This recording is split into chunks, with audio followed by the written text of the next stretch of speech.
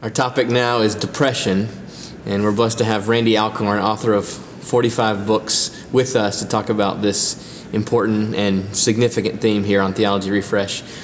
Randy, would you define for us what is depression and connect your experience with depression for us? I think depression is something that's elusive, but we sort of know what it is. It's the state of having this cloud over you, this sense of being ill at ease, kind of a loss of happiness, a sense of where's the joy in my life, you know. My own experience with depression has not been extensive, but I have had periods of time, one time 4 months, where every day I would get up, I'd spend time with the Lord, but I'd get up in the morning and I wasn't just tired. I didn't just need a cup of coffee. It's just that there was this dark cloud. And the interesting thing was, it was not at a time in my life where all kinds of things were going wrong. There have been many other times in my life where there's been a lot of stress, a lot of things going on, where I felt a great peace and contentment with the Lord. And then this was in a period of time where not much was happening that was creating pressure, but for undefinable reasons. I just didn't know why. Sometimes it's, anxiety is like high stakes and low control. Depression is just this sense sometimes of, I don't know why. Mm-hmm. I can't just point my finger at the reasons. Mm-hmm. Yes. When people talk about the causes of depression, what does your experience make that conversation of causes sound like? Are there any things we can point to in terms of causes, or is it that elusive? I think it is very elusive, and it's different for different people. I think sometimes when we talk about depression, anxiety, fear, whatever it might be, we kind of start saying, well, this is what it is. But for some people, it comes in a different shape and form. Certainly, depression can be triggered by very negative events happening in your life. Your child is dying of leukemia. Your spouse has left you. You've lost your job. Different circumstantial things in life. Other times, as I said, in my case, you can't point to a particular reason. One of the things that I've learned in my own depression periodically when it comes upon me is that God is there with me in the depression. It used to be that I would think, okay, this is wrong. I shouldn't feel this way. I should have the joy of the Lord, and indeed we should. But at the same time, what I do is try to get out of the depression. What can I do to get out of this?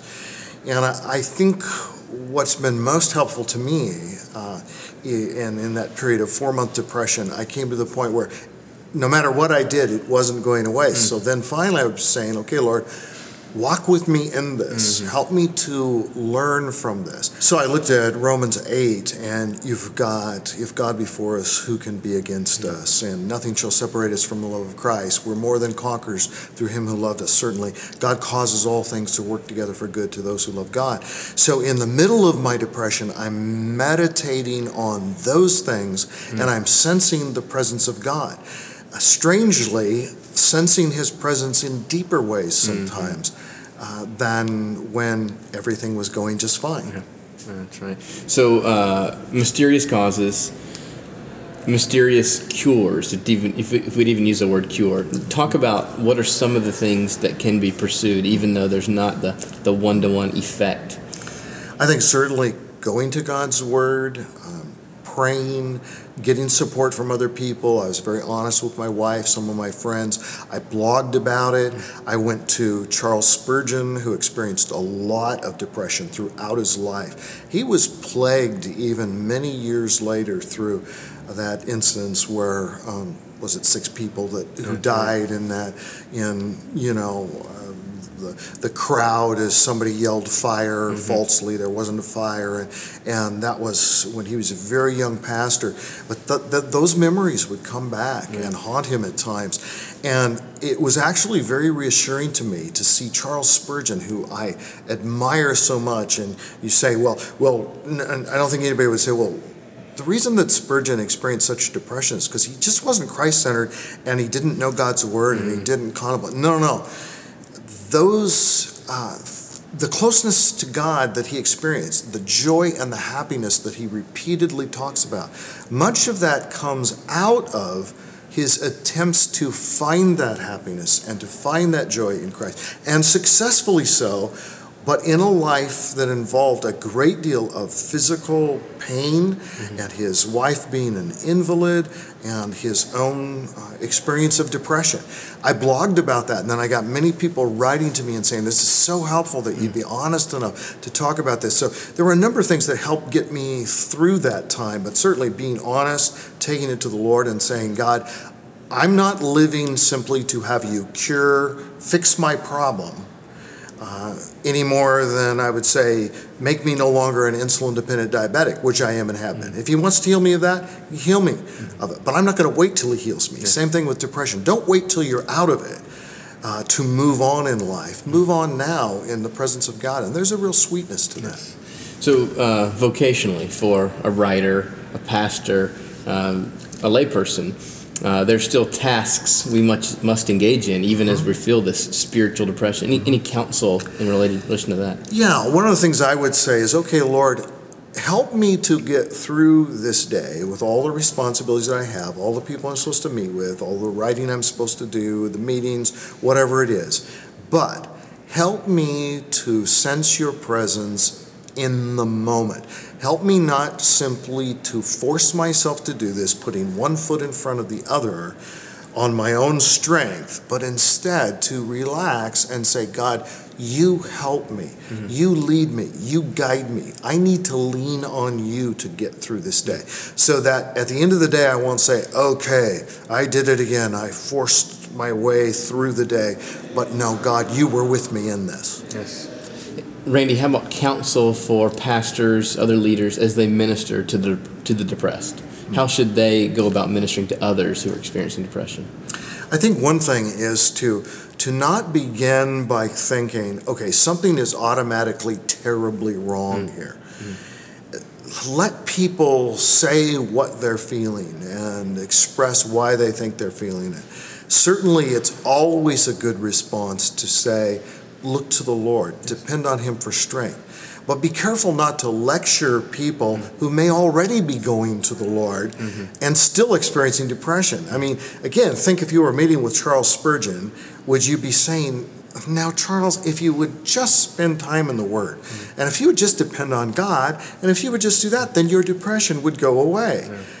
No, understand that this person may be having time with God. They may be pursuing all kinds of ways to get better, but so far it hasn't happened, and that's why they've come to you for help. So be sensitive to them, but of course don't hesitate to bring to them the importance of focusing on the Lord. Set your mind on things above, where Christ is seated at the right hand of God, Colossians 3. Think from an eternal perspective, and look at Romans 8:28 in terms of retroactively, as we'll see it someday, retrospect. We'll look back and we'll say, now I see how God has caused all things to work together for good.